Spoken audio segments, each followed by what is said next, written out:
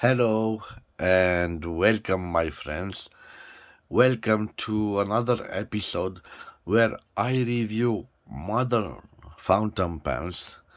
Today I have for you a modern fountain pen, I believe made in the 1970s or in the 1980s, but I might be mistaken. I bought it as it is in this box, and I have serious doubts that this is the original box of it. And why do I say that, friends? So, first of all, we have a producer in Shanghai, China. We have that logo, I believe, with the 3 stars.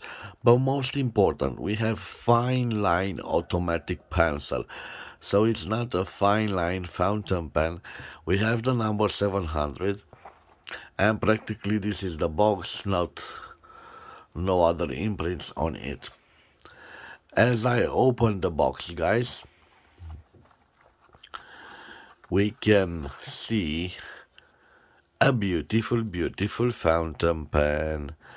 And when I saw these pictures with the fountain pen, I said to myself, look, what a wonderful combination of red colors. This is surely its original package, and I might overpaid for it. So guys, I'm telling you now the price. I paid 90 lays for it, so approximately 18.20 euros or 21.10 American dollars.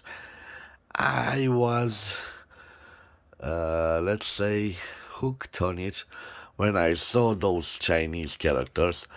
By the way, guys, maybe you can translate them for me. I'm curious to see what they write. Maybe I will give you a little zoom. I'm not so sure how this works. So they are definitely engraved, thermically engraved on the plastic body, and are highlighted with that gold color. I don't know what they stand or what they mean, but I know what is written on the cap, and we have HEKOG, so hekog, and we have another 2 Chinese characters and an AB engraved at the end of the cap. So guys, in case you are not familiar with the Chinese fountain pens, this is a Chinese fountain pen. It has this nice looking hooded nib, and it has this filling mechanism, which reminds us of a Parker 51 with the aerometric filling mechanism. In fact, I have here an original Parker 51, and I want to show it to you in comparison with this Chinese, let's say, not a fake product, but a copy. I would call it a homage to the famous Parker 51. Of course, they stole its design, but no problem, it is what it is. By the way, guys, I have also inside of the box we have 700 0.5 millimeters, and I think it refers to the size of the mechanical pencil, automatic pencil nib, not nib but replacement mine. Again, Shanghai, China. So I'm not so sure if it's the original box. Now, I promised you a Parker, and this is a special NOS Parker. Left in its box, I believe it never was used. It is it was made in England, specific for the Austrian market or German-speaking market, but on the leaflet it is mentioned it was made for Austria. It comes in this wonderful, wonderful box. Let me leave it aside. If we put them, sorry, yes, if we put them side by side, we can see that the Parker 51 is a little bit longer. Now let me give you a zoom, guys, even more. So, this Chinese model has the flat top, and when I see a Chinese model with a flat top, I automatically think of the end of the 70s and all of the 1980s. They started simplifying their products. In the beginning, they all used also jewels. They mimic perfectly this arrow-shaped clip.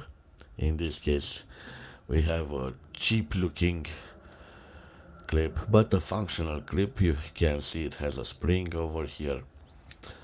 Basically, this cap is made out of a light metallic part. It's quite simple, and I think it is made at a reasonable cheap price. Okay, I will put the cap here. Now we will concentrate on the body of each and every one. Again, let me give you a little zoom. This is the famous hooded nib. On our model, we can see we have an oblique nib. This seems to be a fine nib, maybe a medium nib. On the back, we see differences between the feeds, but in overall, the same design. Here we have made in England, and here we have that Chinese characters. You can see now the difference in the body. The Chinese is a little bit smaller in length, and indeed we have an NOS product. And let me show them to you guys. Even our product from England is an NOS. It seems to have been filled at one point with ink, but I'm not so sure. I think that was the original color of the ink sac. Build quality interesting, and a large capacity of ink definitely on the original Parker 51. Now let's turn our attention to the Chinese model. I want to disassemble it to see how easy it is to disassemble. Just take it off. This is the metallic rod. By pushing it, it pushes also on this sac. It creates vacuum and it draws up ink. For the ink to be drawn, to be sucked in the plastic sac, we have this breathing tube. Yes, judging by it, it was never used, or it was clean in such a way that you can see no residues of ink. So this is in NOS condition, guys, and I will fill it for you for the first time right here. Of course, I won't do that with that original Parker, but those Chinese pens are still available. They made them by millions, and most of them, not all, survived in their original box in an NOS condition. I'm in an NOS condition.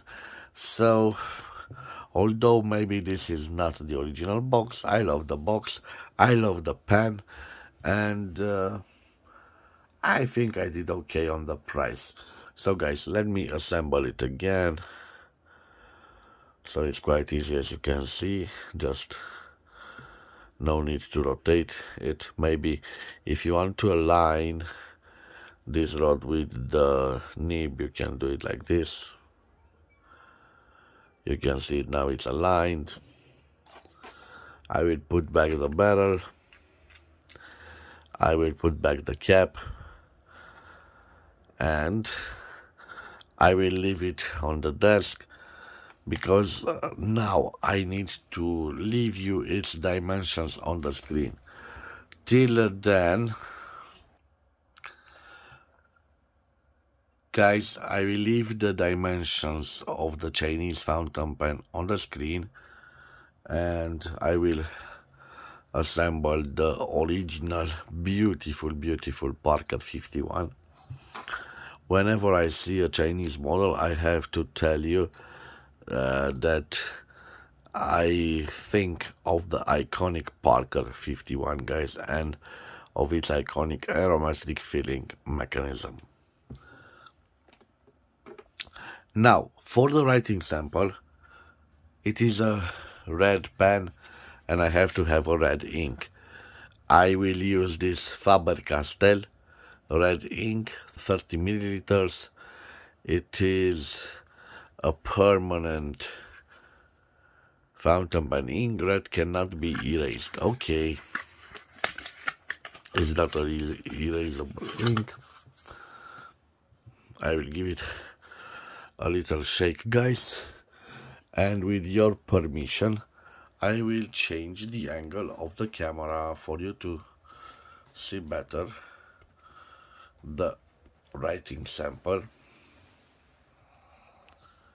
Okay, so I must tell you that one thing that I loved about this fountain pen and about the overall appearance of it is the box.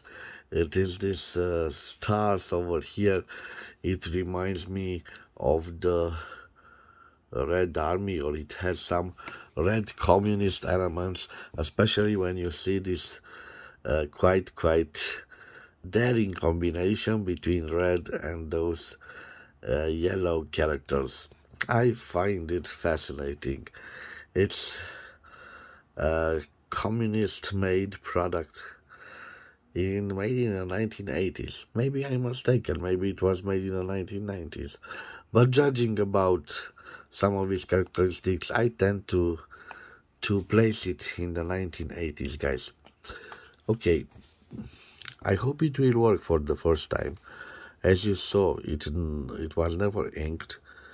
Let me see if we can post it. Yes, you can see it posts quite securely, and it gives a little balance to the fountain pen. By the way, guys, this is quite a light fountain pen, at least without the ink. The ink will add approximately 1 gram to it. I will open the barrel. I will need also a tissue. I hope I have one lying around here. Let me search for it.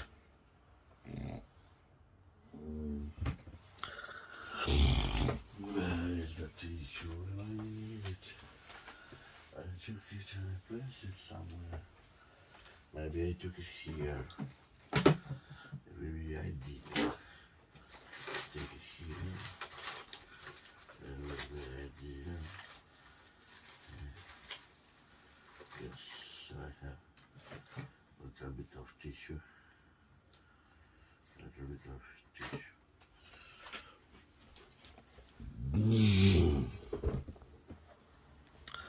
Always be prepared, guys, with a little tissue. So this is the pen. Let me give you a zoom out to see what I'm doing. Okay, I will insert it like this. Now I will squeeze that lever. 1, 2. I think it has a little bit of problems because I don't see some bubbles right there. Not so sure. It has drawn the ink. Let me clean this part, the grip section. Now I'm quite curious to see if it drew the ink. I'm repeating the same procedure. No, it doesn't. Oh yes, it. Now you can see it draws the ink. for the first time. I think I have sufficient ink. No need to fill all of it. Okay. I hope it will write. Okay. Guys, always put back the cap on the bottle of ink to avoid accidents. And now I am ready for the writing sample. So again, I'm just looking at the producer's name. So you can see it is hekog. Hekog. Okay, I will leave it there.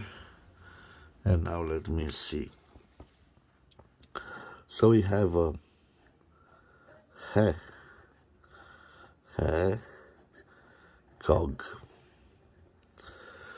I have some problems with the ink flow.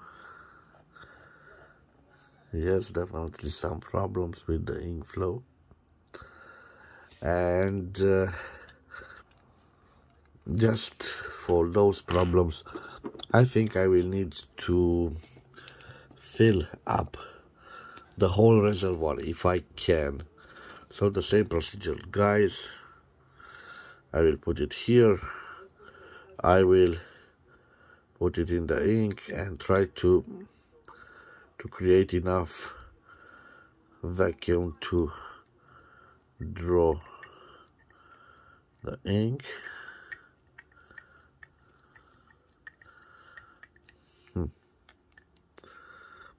I'm not so sure it has enough vacuum. Maybe it's leaking. I'm not so sure about this. So again, I will put back the barrel and let's try to continue our writing sample. So you can see, maybe a little zoom. Yes, we have a hekog fountain pen. It was made in Shanghai, China.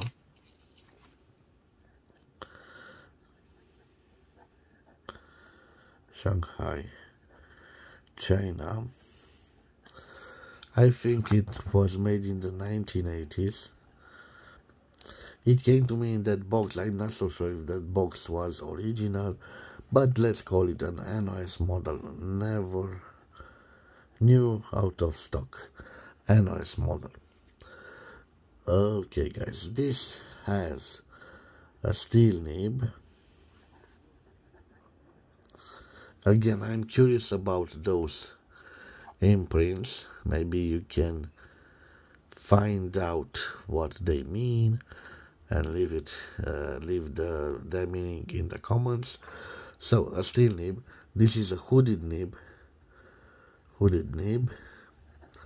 in the same style as the Parker 51. It writes quite smooth, and judging by the way it writes, I think this could be called the F for a fine nib. Fine nib. Guys, with a hooded nib, I'm almost sure that we don't have flexibility, but let me show you. So, no flex, guys. You already saw the juiciness. It's not such a juicy nib, but it does its work. So, a medium juice, I will say. Now the pressure test. Here, no pressure, and here a little bit of pressure, but we can see no significant line variance. If I try to do a signature with it, it does a signature quite nice. Of course, I prefer a much more juicier nib when I do my signatures, but it is what it is. It's definitely you can use it as a signature pen. Let me see the reverse writing, if it is possible. Reverse writing. And guys, it writes better than in its original form. Let me show you even juicy. Yes, it seems to have a better ink flow in this position. Definitely, yes, definitely a possibility. And now I think I've done all the tests with it. So reverse writing, the flex, the line variance, the signature, and I hope I covered all the tests. So now I am ready to tell you about the quick brown fox jumps over the lazy dog. Whoa guys, what can I tell you? I'm quite impressed with this Chinese made fountain pen. Again guys, this is the classic design that conquered all the communist states back in the 1970s, 1980s. So if you were a student or a school people in that period of time and you learned in Russia or Eastern Europe, you had the possibility of choosing between the Chinese fountain pens and the fountain pens made by your local producers. And the problem with the local producers is the fact, at least in Romania, the local producers were encouraged to sell their better products on the outside market to bring in foreign currency to inside the country. It was a great ambition of the dictator Nicolae Ceausescu to settle all its debts with the financial, with the FMI and the International Monetary Fund. It was his ambition to be independent and to return all the loans. So the regime needed currency, foreign currency. Back then, American dollars, maybe Deutsche Marks, and that's why all the Romanian producers had to sell their better products outside the market. Inside the market, they sold their default products or a low quality, inferior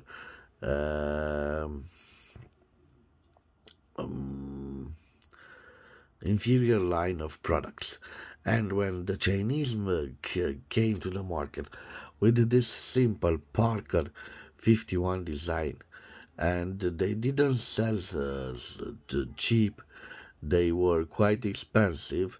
Sometimes they were at double the prices of the Romanian products, but they were quite efficient. They didn't leak, as you can see, quite well made. It depends, even on the Chinese product, you could have the luck to buy yourself a default product that had problems with the ink flow or problems with the leakage of ink, so it was a disaster. But believe me guys, between the local products and the Chinese products, those Chinese products in general had a higher quality than their other choices in the communist market of fountain pens. So guys, this was my review. I like this fountain pen a lot. Wherever you are, have a nice day, friends. I want to thank you for your time. Thank you for your view. If you've enjoyed this review of communist Chinese fountain pen, please subscribe to my channel to support my activity. I will see you again at the next episode. Till then, please stay safe in this pandemic time. Thank you again, and God bless you all. Bye bye.